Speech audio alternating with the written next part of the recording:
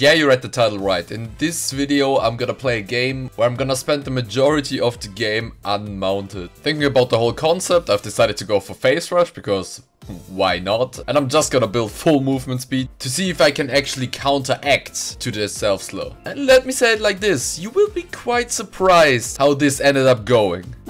So as I load into the game, there's one important thing we have to do to start off the game. Yeah, this is gonna be great.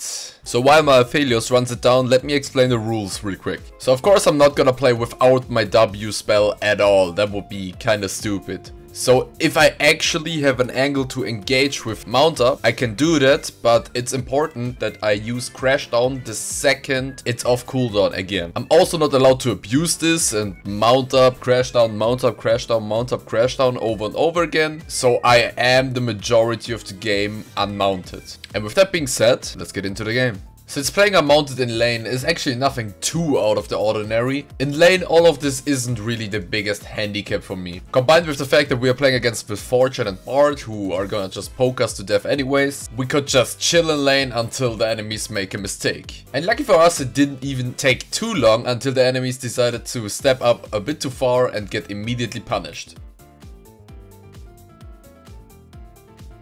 And thanks to my trusty calculator I always keep on my desk, combined with me absolutely demolishing my W key, we managed to pick up Bard just a few seconds later. By the way, this combo right here, the flip into the Q backwards, let's actually start a counter for this combo because we're gonna see it a lot more in this game.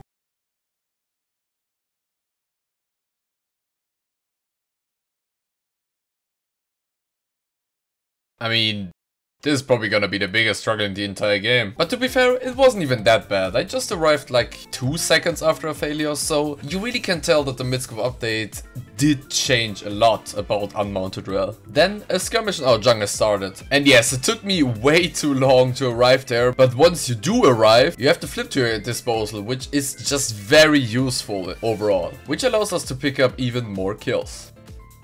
Then, after almost picking up a kill on Misfortune, thanks to another flip Q combo, we got into a bit of trouble with Bard, due to us being very low.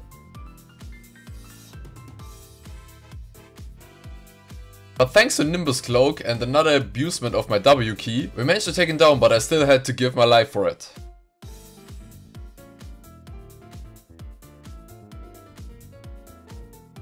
One thing I had to keep in mind is that you automatically mount up every time you recall or you respawn. So I pretty much had to use my crash down every time I got back to base. Which, yeah, resulted in this once again. In the next 2v2 fight in the bot lane, I get a very convenient level up while already being mounted, which results in my only crash down Magnet Storm combo of the entire game.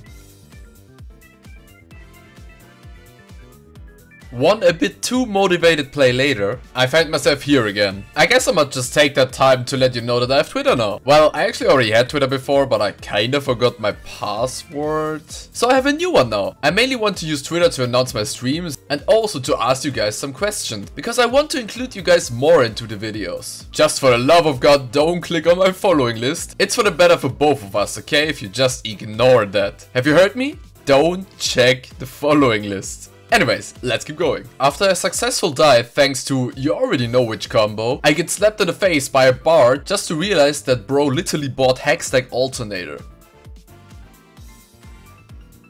But that's nothing 200 years of balancing experience can deal with. Let me just include this clip real quick.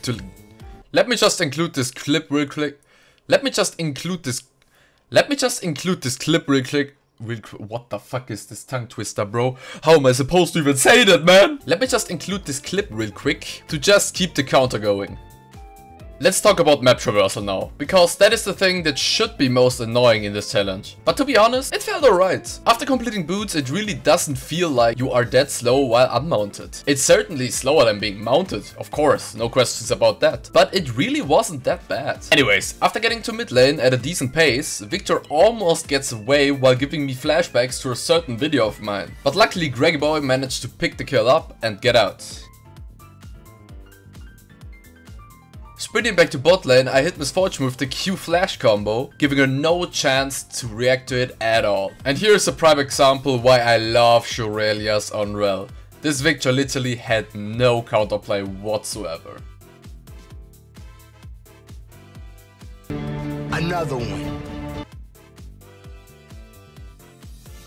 After doing absolutely nothing for a couple of minutes, Bart hooks us up with a free catch, resulting in us getting an uncontested Barrett. At this point I was able to build a Deadman's Plate for myself, which made the whole being unmounted all game really not that big of a deal. Then, after almost throwing away the entire game for just a Bart kill, we managed to get an important pick on Akshan, resulting in us infiltrating the enemy base. Then I absolutely speed blitzed the Misfortune, who previously just got a triple kill and was maybe about to carry the teamfight. And then I hit the final flip Q combo on Akshan, allowing us to finally finish the game. Wait, did I just finish the game mounted?